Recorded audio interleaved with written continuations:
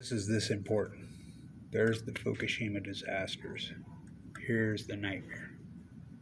Right here. So somebody says, oh, they had rocket fuel. Let's talk about that. So this is a quote from the Russian Minister of Environment today. Not rocket fuel. We checked all the dump sites. We checked not rocket fuel. That's directly from Russia's Minister of Environment. Not rocket fuel. Did they do a massive flush? No doubt in my mind. They flushed big time. It's right there. Hello. Hello. Is everybody this ignorant? It's right there. The surfers come out, say they have burns. They can feel the chemical burns in their face and their eyes. Okay? Nauseous. Radiation poisoning. Unarguable.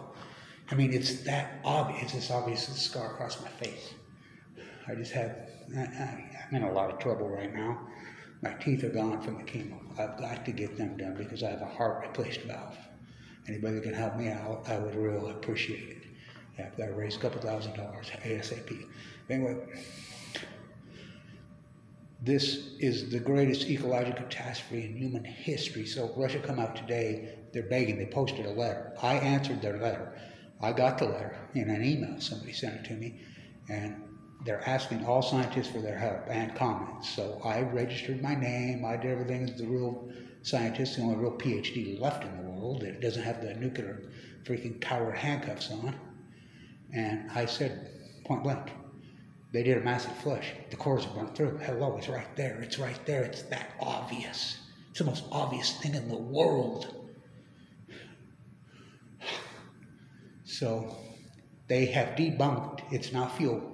That's right from Russia. It's not fuel. They come right out there and said, scientists are mystified, baffled, stumped for 3,504 days. So this is a big deal. Let's go back up to the map. In the research library at the University of Nuclear Bill. The only real PhD. First you hypothesize the knowledge, then you do the field work, then you defend the work. You think I've done that? It's probably the greatest PhD in human history. It's, hello, that's what it is. It's unarguable. Did they flush? No doubt in my mind. No doubt. There's the Fukushima disaster. Here's the Peninsula catastrophe. And it's an acute nightmare. Same thing here. Come on, come on. We cannot be this ignorant.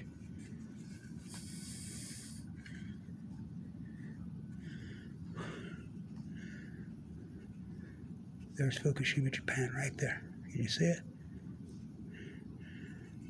There's the... You think it's a coincidence all the salmon have collapsed? The tide pools are all dead? The mure's all washed up dead?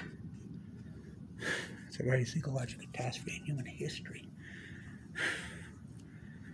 Wow, I'm blown away. So...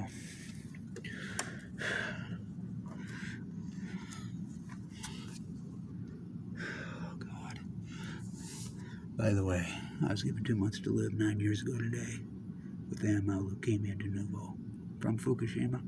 Throw some Roundup on it. 11/11. Stand tuned.